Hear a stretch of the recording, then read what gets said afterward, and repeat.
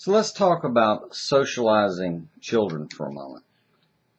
Socializing children. This is a thing that homeschoolers run into regularly, and we certainly did as we homeschooled. But even when I taught in high school and when I was on the board of a private school that we were founding, getting started, all of this is always an issue. Because on one hand, if you socialize them with the wrong people, like with hoodlums or people that are at their same level of immaturity, then they drag home a bunch of socialization junk that's not helpful to anyone.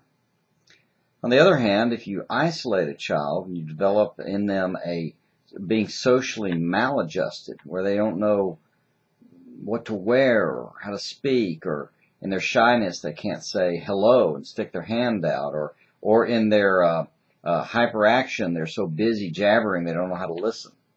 Well, obviously, we want to socialize our kids properly, which means we want to prepare them for what world? The adult world. As Jody and I were talking about it, she brought up things that I think are smart, which are there are lots of ways to socialize kids. There's youth groups, and there's sporting programs you can get into, and our kids have been in scouting programs, and there are all kinds of things you can do to get them around other people. However, what we found is as we get them around different age groups, different individuals at different levels of intellect or skill or even size, they learn how to adapt to all of them because we're trying to raise healthy adults and happy adults.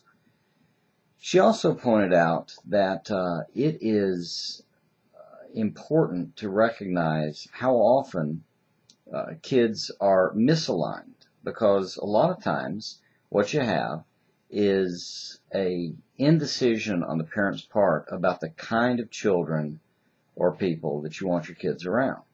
We have a little saying which is, you'll never be like the people you don't hang around. Well, that turns out to be dead right. If you don't hang around drug dealers, you're not like them. If you don't hang around decent people, you tend not to be like them. There's an influence people have on one another. So when you think about socialization, it's silly, because most of us look at a lot of public schools out there, and there are groups within those public schools we don't want our kids socializing with, do we? But it can be true of a youth group, and it can be true of a neighborhood. This is why kids have been entrusted to parents, and why socialization means you're teaching your child how to socialize with a variety of people.